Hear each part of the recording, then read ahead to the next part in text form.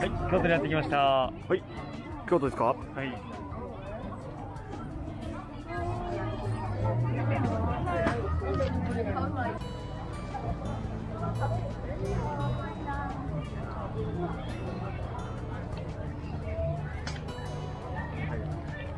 い、これ。新鮮で美味しいから。人間も食べれるんですね。あ、新鮮組。今日のお目当て、新鮮組やってます。ちょっと猛省していきます。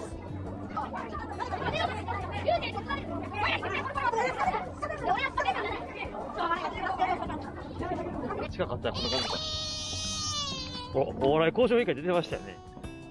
やすこじゃない。地面舐めてるやん。バイトしたらそんなお金ないんやったら。インディードやれよ。早く10万円給付してください。かわいそうですよ。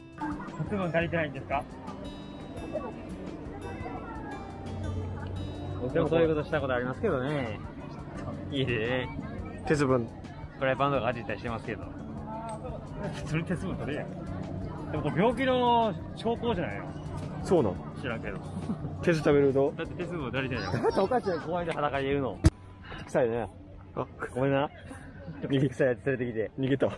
ほら、浄化してるやん、今。解毒と。マシマシ。あ、奈良の。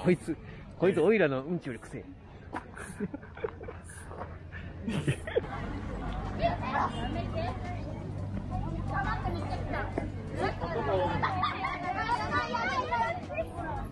感想は？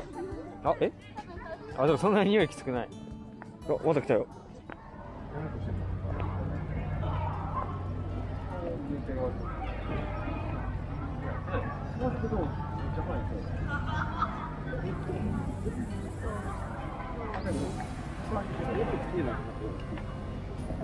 運慶ですか？運慶関係うんちちの3人組が悪組トリオが作ったやつでしょ。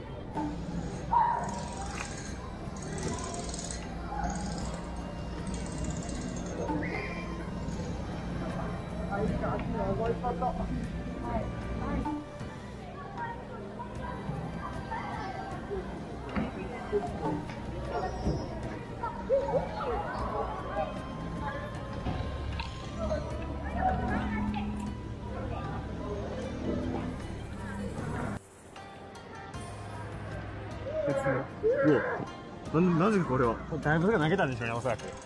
そこ決意の束の後でしょ。あ、ちょっとスイカの会？誰？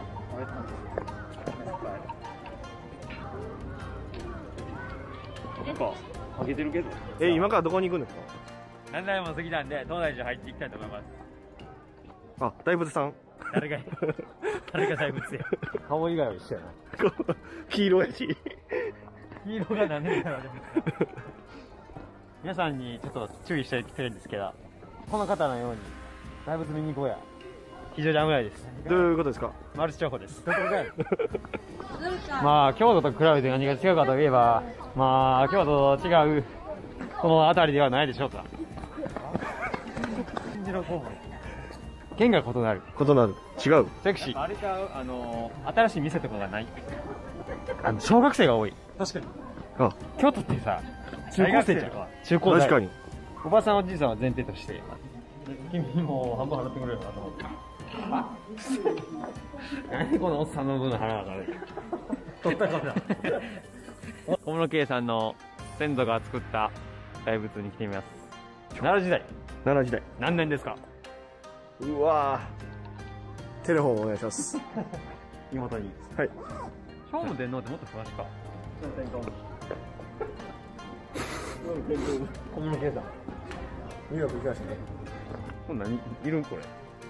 でかいなぁ。でもこれシャルマよりちっちゃいよな。うん。これ前誰かライブしてなかった？嘘？東大寺？兄さん？今年やそれは。ミーシャインスタライブ？兄さん。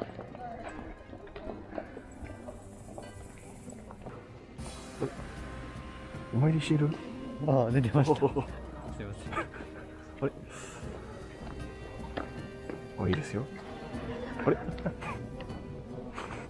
変なおじさんですか？うん。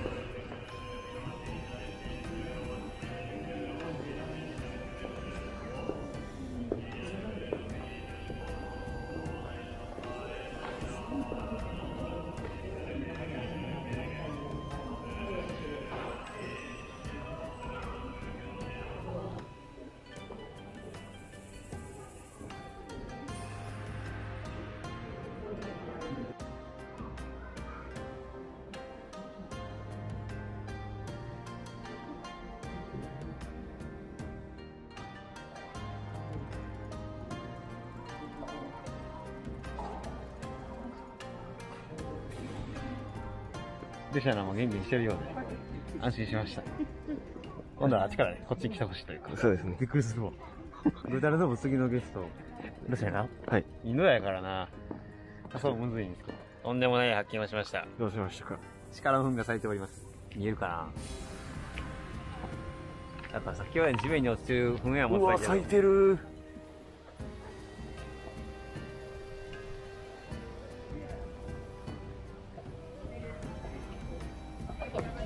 なんでしょうな。なんというか、セクシーですな。